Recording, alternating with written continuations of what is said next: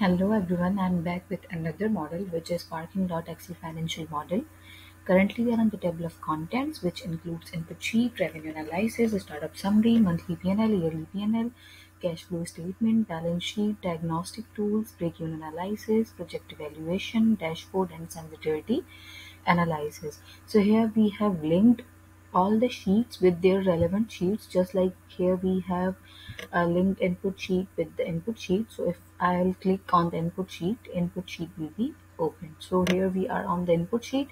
What does an input sheet include? It includes all the basic information which is required for the business, just like assumptions and monthly employment payroll, revenue assumptions, and capital expenditure, operating expenses, and every other little thing which is required for the business. Moving forward to the revenue analysis.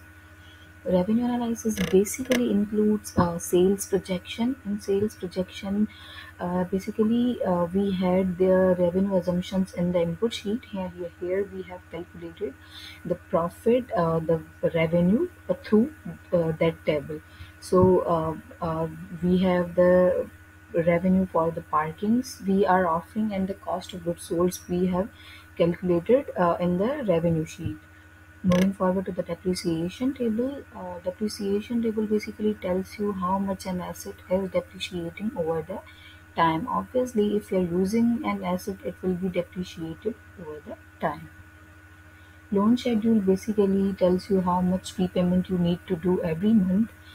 In loan schedule, we have loan amount, interest expense, principal amount, and remaining balance for the loans we are offering. We are taking loan 1, loan 2, and loan 3. Startup summary basically includes total funding and total expenses. Moreover, it tells you how much investment you are going to require for your business. And furthermore, the cost is divided into two parts. One is variable cost and other is fixed cost. Monthly P&L basically includes revenue, cost of goods sold, gross profit, operating expenses, EBITDA, net income before taxes, after taxes on the monthly basis.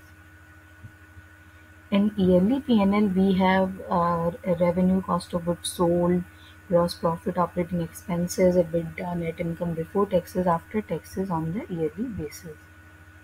Cash flow statement basically includes net cash flow by operating activities, investing activities, and financing activities. Moreover, it tells you whether cash is generated from the operating activities, investing activities, or financing activities. Furthermore, it tells you the inflow and outflow of the cash, which is very important for the business.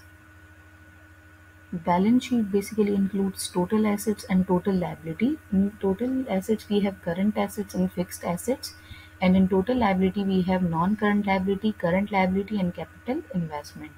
Moreover, balance sheet tells you the current stability of the company. Break-even analysis basically tells you the point at which you have earned enough to cover up all of your costs. Here we have total visitors, and we have calculated the average revenue per visitors on the basis of total visitors, and we have break-even visitors. Project evaluation basically tells you the NPV of the company, value of the company, where the company is standing. Sensitivity analysis basically includes three scenarios: actual, decreased, and increased, and we calculate the revenue, EBITDA, FCFF on the based on the actual percentage, decreased percentage, and increased percentage. KPIs and ratios basically helps you in your calculation. Diagnostic tool basically tells you if whether your gross margin is reasonable or not, whether your expenses are too low or too high, whether your business is showing profit or not. Dashboard basically is the visual representation of your business, which helps you understand your business in better way. That's it. I'm ending it here. Thank you for watching.